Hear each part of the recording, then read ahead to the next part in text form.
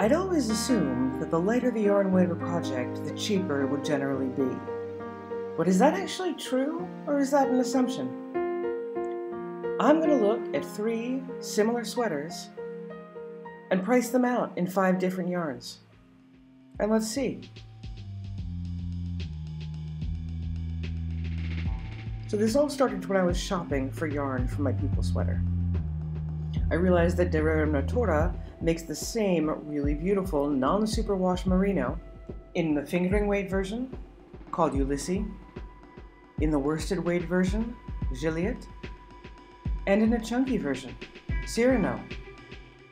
Now, an interesting thing about this yarn is that it's semi-woolen spun. Usually a yarn is either woolen spun, meaning the fibers are all over the place, which when spun makes for a lofty, airy yarn. A worsted spun is carded so that the fibers lay flat and kind of nestle into each other, cozying up, producing a yarn that's round and smooth. Semi-woolen spun, I guess that's somewhere in the middle. I have no idea how they do it, but I think it's kind of cool that they do. Since I'm going ahead and doing this, I figured I'd also add Cascade to the mix. Cascade 220, the same Peruvian highland wool, comes in both a fingering weight and a worsted weight, so that'll be good to add to the mix. And finally, the most popular quote-unquote budget yarn in the United States. Is it as budget as we think? Let's find out. For the purposes of averages, I'm using a size 5, which is the middle of a 1 to 9 sizing scale. Now, I was completely unable to find a normal gauge basic raglan with reasonable yard estimates, so I've gone ahead and chosen the Forager Light as our fingering weight sweater. The cabling detail gives it a slight disadvantage, if anything. So the Forager Light by Isabel Kramer. And in size 5, that's going to need 1534. The camp pullover will be our worsted weight sample, and it's going to need 1,350 yards. And the Winston will be our chunky, bunky, chunky, bulky, what have you. And it will need 501 yards. Exactly, apparently, 501. So let's go ahead and do some math. A forager in Ulysse will need 7 balls of yarn, which makes it a total of €53.20. The camp will need 5 balls of Gilliatt, pricing it out at €66. And the Winston in Cyrano, with its 501 yards, now you'd have a choice to make, because it'll take 3.05 balls. Do you think you can get away with 3, or must you have 4? If you are feeling brave, it'll only cost you €39, which totally blew my mind. I was expecting it to be more expensive, not the cheapest of the 3. For the gauge at which you can knit it to, I think it's pretty generous because it's that more woolen spun, and that probably makes a bigger difference as you get bigger. But otherwise, the other 2 behaved about what I thought, that it was a little bit more expensive to knit with a worsted weight yarn.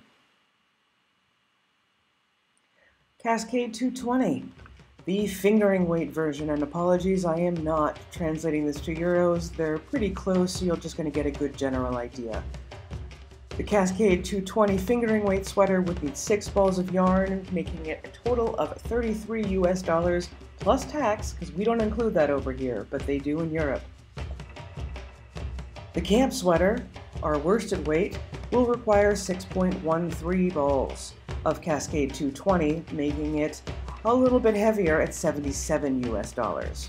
Could you probably get it to 66 if you were a little short on the sleeves? You absolutely could.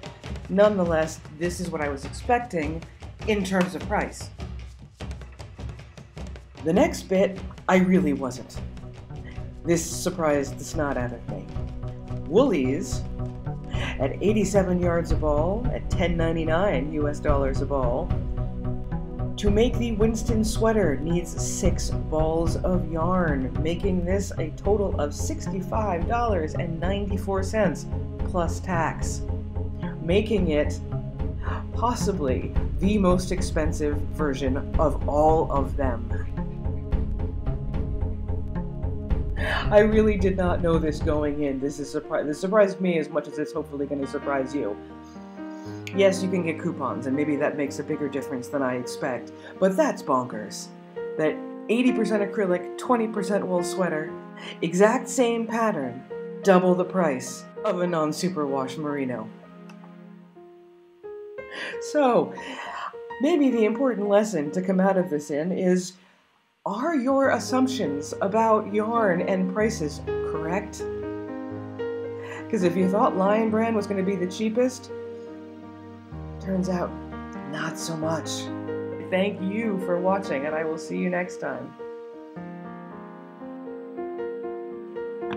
I found this chick when I was going through and trying to find patterns. I'd never seen her before. Look at the color work on this. Can you believe it? How beautiful, like really, really, really beautiful designs.